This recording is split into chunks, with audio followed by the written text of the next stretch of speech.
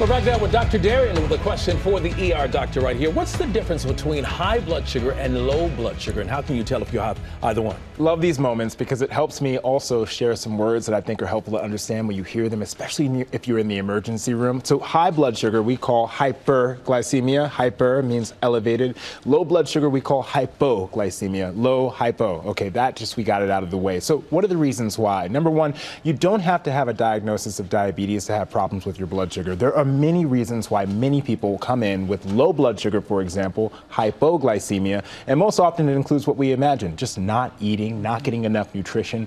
When you have low blood sugar, we all know how that makes us feel. It makes us feel irritable, and sometimes gives us a headache. Sometimes you feel like you're sweaty, you're shaky.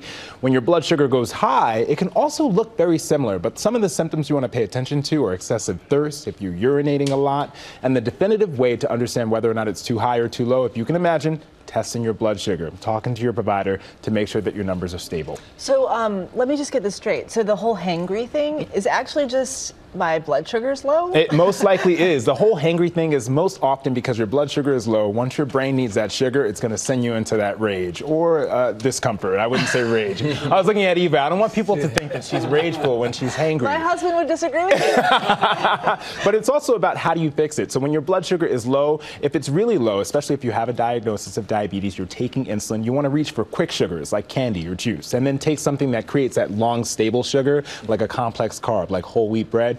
When your blood sugar is too high, that happens after you eat, but if it remains high after a few hours, you should talk to a provider to make sure you get to the bottom of it. I know a lot of people reach for bananas and orange juice. Very smart, especially when your blood sugar is low. Again, when that number is high and it stays high, that can wreak havoc on your organs, so it's really important to keep those numbers in check. All right.